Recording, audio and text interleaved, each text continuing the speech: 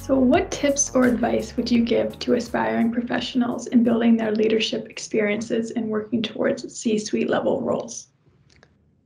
So two pieces of advice. One would be don't ever underestimate any of the experience you get in your career or your academic experience. So long as you're learning something, I'm certain that it will come into play at some point, sometime.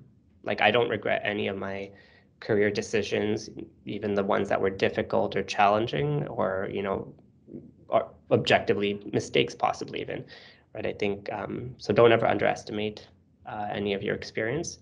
And then the second piece of advice I'd say is the path to the C-suite is often not like a direct route. It's not just like climbing the proverbial ladder necessarily, right? You might take some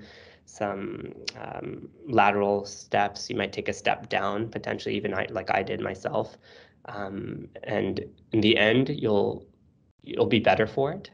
You need to be patient, and ultimately you'll appreciate it when you arrive. I think that much more because you'll have we'll call it the scars and and healed from everything, and you'll have learned a lot more and just be far more experienced. That's some great advice. Well, those were all the questions that we had planned today. So I'm so glad that you could join us to talk through your career and give us some advice to share with aspiring professionals.